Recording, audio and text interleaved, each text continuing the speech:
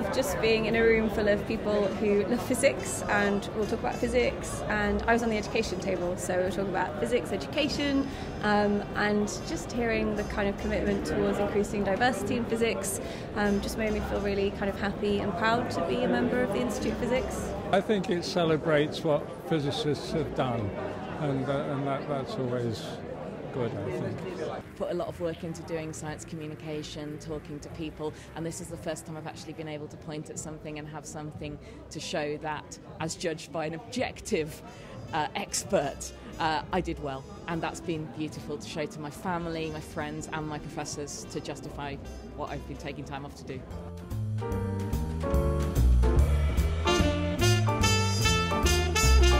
Sorry about the 8-foot robot. He is the newest member of the staff team. He's going to take my seat on the Brexit Science Committee. We thought that would be I thought that would work well.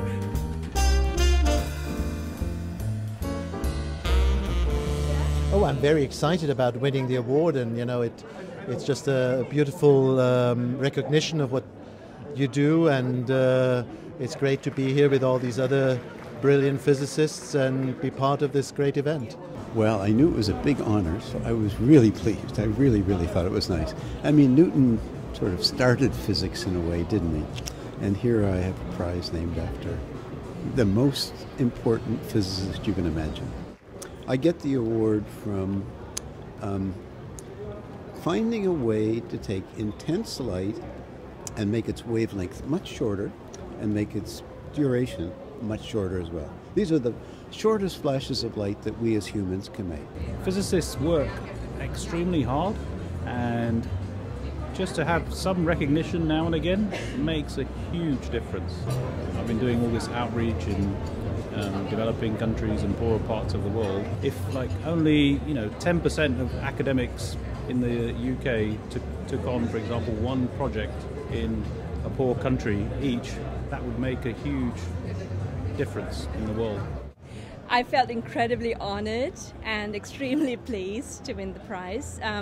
I was particularly pleased that the IOP recognized a very unorthodox and unconventional path that combined many different areas in order to answer a fundamental question about the universe. And I think that interdisciplinary approach being recognized is a great thing. I also felt like it was very wonderful to get a prize that's named after Fred Hoyle. He's a very unconventional person with an independent streak. And I want to be outspoken like him, and I want to in particular focus on the inclusivity of our field in order to draw people from all walks of life and all characteristics to have a role in answering the most deep questions about the universe. It means a lot to our company for being such a small company from the Isle of Wight. Winning such a large, big award such as this is really helpful for getting our name out and spreading of all the innovative technology that we have to offer to the world. Yeah, well, it's great that the Institute of Physics has recognised our product as being an innovative use of physics.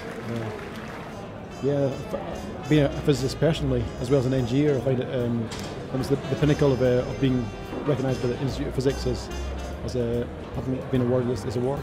Fantastic opportunity for physicists, because in our own little laboratories we become very sheltered and we only interact with people doing very similar science and physics research to us. So to come to an event like this and to see all the different physicists and all the different work being done in the British Isles, it's absolutely amazing.